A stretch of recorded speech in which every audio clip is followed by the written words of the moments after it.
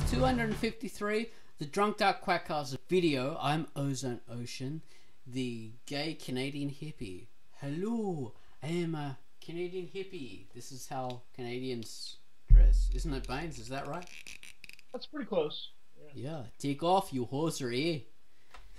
Okay, so this week we're talking about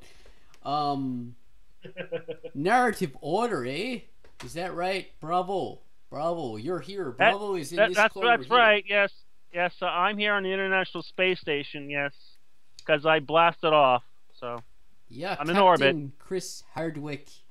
Too much chili. Too much chili, eh? Yeah, I think that was it too, yes. Tell us Definitely. about narrative order, eh? Oh, narrative order, it's when, like, it's like when you take all your chapter headings and you put them in a hat and then you pull them out and randomly. Is it really? Can you expound on that, eh? Well, you can it's like starting at the climax and then going back from the climax to explain how the characters got there. Or it could be like you start with a dead body, and then the whole rest of the movie is telling how the person came to be killed. Oh my god, eh? That sounds pretty freaky. Baines, what's your take on narrative order out of order? I think it works really well sometimes, especially that specific one that you're talking about. There are a few examples I can think of where it kind of jumps, where a movie or a story will jump all over the place. It'll be the future, it'll be the middle, the beginning, the end, something in between, and it kind of goes all back and forth. Christopher Nolan's first movie was called Following. It's kind of tells a film noir story, and it jumps all over. It's very difficult to understand when you're first watching it. And it kind of all makes sense at the end, but it's like a big puzzle. It's all broken up. I think what Bravo's talking about works. It can work well to sort of have an exciting scene at the beginning where you don't really know what's going on. It doesn't spoil anything, but it's like, oh, this is where we're heading. We're heading to this big crisis moment or something, or this like inescapable situation. And then you go back to get to that point. I hate to see it overused, but I do think it works. So, Pitt, what do you think, eh? He stole mine. That's why I Damn it. Damn Oh, it, I think Baines. I think it. What I was gonna say, see? It basically I agree. Like it could be easy to kind of screw it up, but at the same time, sometimes it works. I think it works well, and this is just generally speaking. The most is like if you go in an experimental way with it, like you're using it actively for something or as part of a means of storytelling. Doesn't mean it'll work well, but I like experimental stuff like that. It's kind of neat. Or if like when we were talking about Indiana Jones and stuff, like if you use it, like if your opening scene wouldn't have been that gripping, like you have to start with a different opening scene, right? Like not Indy teaching in a classroom, but instead he's being chased by a giant rolling ball, as you were talking about. But otherwise, like if you're just using it as like any overused trope, then it becomes lackluster. Like, it's when you see it 20 million times, then you have to do it for some reason, not just have it just because. That's a good point, eh? Yeah, when you keep on using the same thing over and over. Bravo. What do you reckon about that? Oh, definitely. Well, repetition is never good. Especially when you see series after series where it's like you start at the climax of the story, and then the whole rest of the story is just referring back to the climax until they actually get to the climax in the story.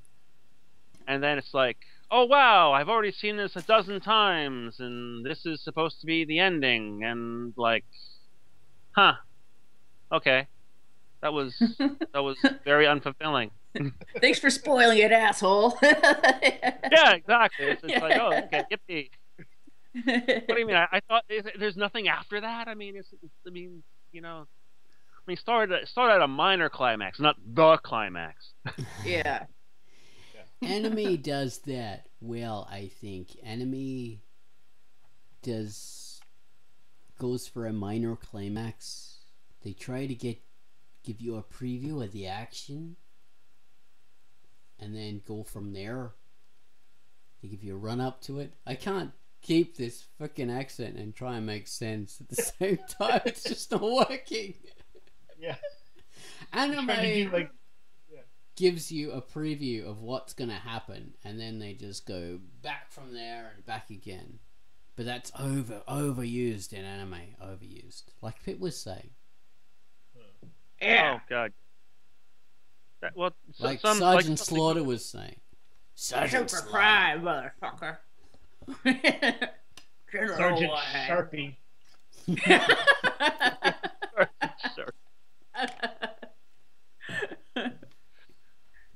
Steers and queers, boys. Steers and queers. Only two things come from Texas. Steers and queers, and you ain't got no horns. I remember saying on the long version of the Quackcast that what I like the device. I don't see it all the time anymore. I don't watch a ton of stuff anymore. But where the entire story is kind of a story that someone is telling, not in that corny way of like, oh, everything was a lie or something, but where someone someone's with their friends and they say, oh man, you look rough. Like what happened? Like, oh, you wouldn't believe the week I had or something like that. And then it cuts back and tells the entire story. But the sort of preamble is an epilogue that has nothing to do with the story. I don't know why that should work, but I've seen like it does, especially with Dick Van Dyke and Mary Tyler Moore. I thought that's what I've heard, that Dick Van Dyke did it a lot, and it kind of I've seen other shows do it. It would be like Dick Van Dyke would come in to to home, and there'd be Mary Tyler Moore, and he'd go, "Oh, you can't believe the day I had," and she'd be like, "Oh, tell me about it. Tell me about it, Rob." And then you go back in more Amsterdam with his figure in it. Can you tell I watched entirely too many episodes of Dick Van Dyke when I was a kid? I can. I just know I've heard other writers say that show did it a lot. I've never even seen the show. Mary Poppins. That's how I know Dick Van Dyke. And every single episode of How I Met Your Mother was in that format. You mean the whole series? Oh yeah, that's right. Every episode did. Like this was the situation. Yeah, went backwards and forwards and backwards. Right. Yeah. It's based on that premise. I don't know why that works, but for some reason that always seems to work. The series was based on that premise, was that starting at the end, which was the children, and then going back and working out who the mother was, which plays very much. This is Bravo's idea. I hope you guys know this. Anyone who's watching this, the 12 people who watch the Quackcast, this is all Bravo's. That guy up there. That person. All 12 of you, we're going to get you into a room and have lunch. How I Met Your Mother. That is classic. Has anybody seen that? Baines, you've seen it. I've seen some of it, yeah. Pete, have you seen it? Some. Bravo. Some. Remember, I have this Alison Hannigan thing. So we can all relate. We have one thing in common that we could all four of us, five. Four of us can relate to How I Met Your Mother. There we are. We can all relate over Doogie Howser, the greatest actor in the world. For those of you in West Bumfuck, that's Neil Patrick Harris. Alright, so we're talking about narratives out of order. So let's have a conclusion of that. Is it a good thing? Is it a good technique to use in a story? What is it good for? Why would you ever use it? Only if you're not Tarantino. If you're not Tarantino. Well, yeah, that's another thing. We talked about Kill Bill, how in Kill Bill 2 she has a very serious situation she gets into. I don't want to spoil anything in case anyone hasn't seen it. But she gets in a very difficult situation, kind of seems unescapable. And then you see a flashback, of an extended flashback. It jumps back in time to before the entire movie started to show kind of why she actually has the skills to escape the situation she's in. But the flashback like shows a lot of other things as well, like kind of important things to the story. That's interesting. I like that. I thought it worked great. Like it's kind of weird because on paper, like I remember thinking at the time, like on paper, this maybe shouldn't work, but it worked really well.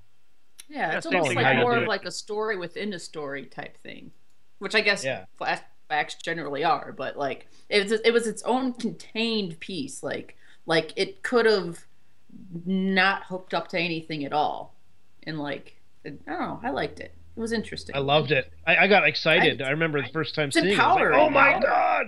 Yeah. And again, it was important to the story going forward too. So it wasn't just a flashback of she knows how to do this thing. There was way more to it. It was the sequence with her training with Pai Mei. So yeah, it can work. I could definitely see it not working in less capable hands. All right. So I do a flashback. Okay. I start here. Okay, and then I cut back to the past. All right. Are you doing It the doesn't nose matter thing? because all right, because it's important to the rest. Yes, I am doing the nose thing. Of course. You want me to do the nose thing? I have to do the nose thing now. I'll have to I'll have to actually watch Kill Bill. I've never seen it. Yes. So It's a really good conclusions. movie. We have reached 11 minutes. I don't want to kill my computer with recording 300 megabytes of video. The bad guy, Kill Bill, in there is really good. He's played by that one guy. David Yeah, Carradine. fella. David Kung Fu Carradine. Ho ho. Right. Awesome actor. That's right. The man who died by asphyxiation because he was doing dangerous. Because he things was with- pulling the penis. That's right. That's right. I think that's a perfect way to end this by talking about pulling the penis. Synchronized. Let's all pull the penis together. And don't you wish people you could go back to before you heard this? All You right. could go So back this to is the beginning. Yeah. Quackcast 253, and the secret conclusion is pulling the penis. More cock for everybody. Okay, thanks guys. Thanks you Pitt. Thank you Bravo. Thank you Bane.